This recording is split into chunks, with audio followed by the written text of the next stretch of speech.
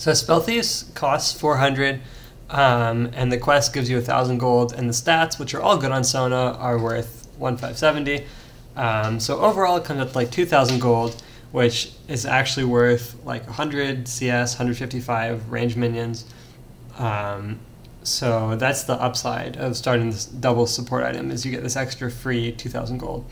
The downside, obviously, is that there's a penalty for farming, but this can be mitigated in a few ways. First of all, you can just have your jungler or some teammate take the waves, but also you can just take 2 CS per wave is what it comes out to, and your other support is also taking 2 CS per wave.